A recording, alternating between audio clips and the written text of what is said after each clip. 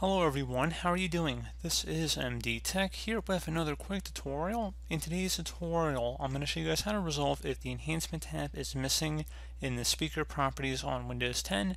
So if you're not noticing this tab in today's tutorial, I'm going to show you guys how to hopefully resolve this without too much of a hassle. And we're going to go ahead and jump right into it. So we're going to start off by actually opening up the Start menu, and you want to type in Control Panel. Best result should come back with Control Panel listed right above App. So go ahead and left click on that. You want to set your view by to large icons and then select Programs and Features.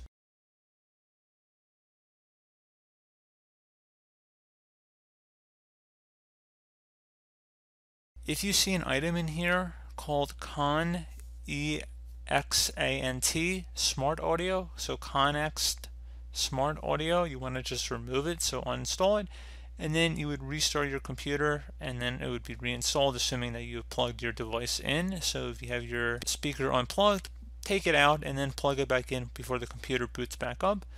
Another thing you can try here, if you're using a Realtek audio speaker, if you close out of here, would be to open up the Start menu and type in Device Manager. Best result should come back with Device Manager listed right above Control Panel. So go ahead and left click on that.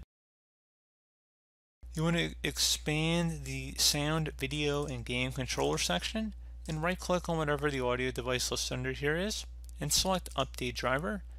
Select Browse My Computer for drivers and then select Let me pick from a list of available drivers on my computer. We're just going to select whatever the recommended one is here and then select Next. Select Yes again, and once it's done, close out of here, restart your computer, and then that should be about it. So as always, thank you guys for watching this brief tutorial. I hope I was able to help you out, and I do look forward to catching you all in the next tutorial. Goodbye.